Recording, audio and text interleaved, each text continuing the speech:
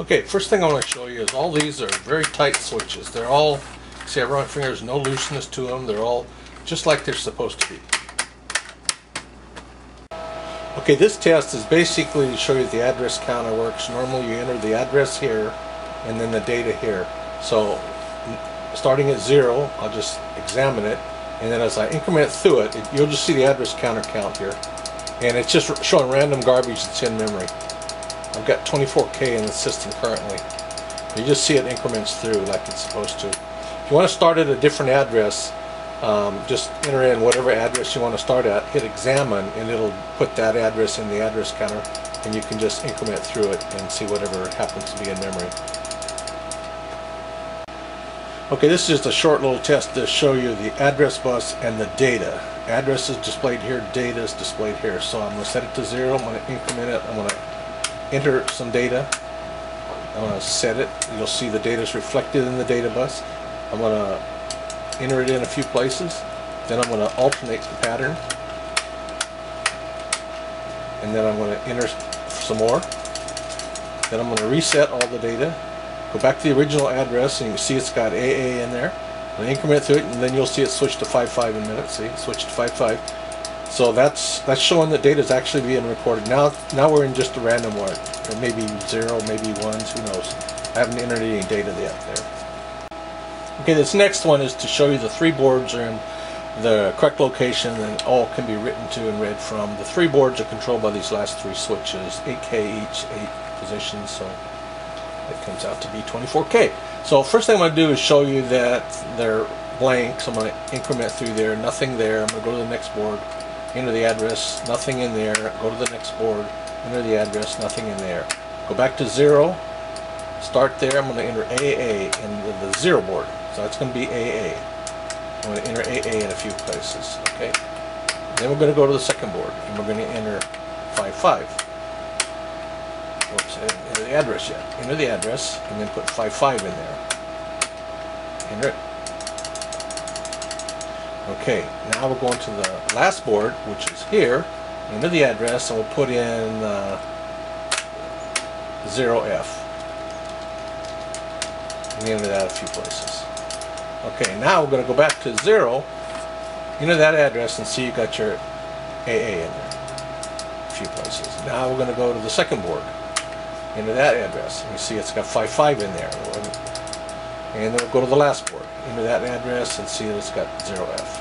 So that shows that it was writing to each of the 3 boards. There's 24K in here currently. I have a couple other boards. If I can get them tested, I may add to it. This last test, or this other test, is kind of pointless, I guess. I don't actually have a program in here, but I'm just going to show you. If I hit run, it'll run whatever garbage is in memory. I can stop it, run it, stop it, run it. If I stop it, I can use the single step and single step through. Now it's just random garbage in memory, so who knows where it will go to. The addresses don't necessarily increment all the time, because sometimes there's a jump, sometimes there's multiple step instructions, things like that. So, but it's basically, you can see it's incrementing all the function of its work. Okay, this is just a short test to show you that the video card works. You can communicate to it with the processor. I've written a simple program that simply reads these switches and writes it to the display. You will notice that there's one chip, there's 4 chips in here, 9111s. The 2 most significant bits are stuck on this chip. I've already ordered the parts. They'll be here in a couple of days, and this will be 100% working when I get this fixed. Okay, so when I start the program, it'll start running and displaying the data. See, I can change it.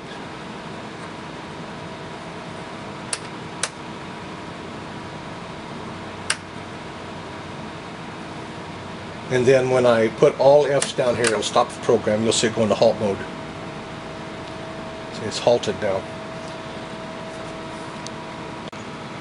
Again, this is just a close-up showing that you can set the, I'm going to put A in there.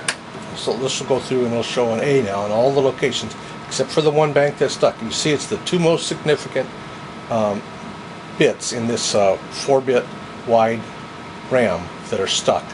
4-1 comes out 7-1. A comes out Q, small q, lowercase q. If I want to go to a B, And I'm going to show C, D. So this shows that the program is actually, I want to go to F, or E, excuse me, E, then F, then G. Now I'm going to halt it again. Okay, this last test is just to show you the full character set. I've modified the program slightly to display in the on the display the entire character set. The entire character set will be displayed in 4 lines. 4 lines repeated 4 times, and there's 256. First 2 lines will be all graphic characters, followed by the alphanumerics. So you can see these are the graphics characters.